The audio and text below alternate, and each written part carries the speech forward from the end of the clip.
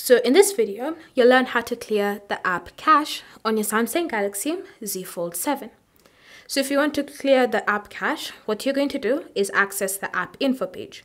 Now you can do this by choosing to open the settings app, scrolling and selecting the section labeled apps, and then from here you can find the app you want to clear the cache for, and then you're going to select it.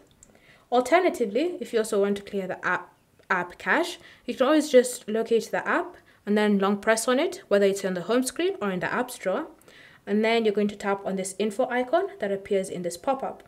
Either way, you'll still be brought to the app info page.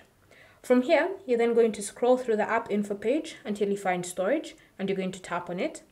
And then under storage, you should see how much cache the app is currently consuming. So what you're going to do to clear it is to simply look for clear cache, and you're going to tap on it. And then after a few moments, you should see the cache has been successfully cleared. You might need to press on that option a couple of times so that you can get rid of all those extra files that you want removed from your phone. Once you've done that, you can then close the settings app and continue using your phone with the app cache successfully cleared. Thanks for watching. If you have any questions or comments, leave them down below and we'll get back to you.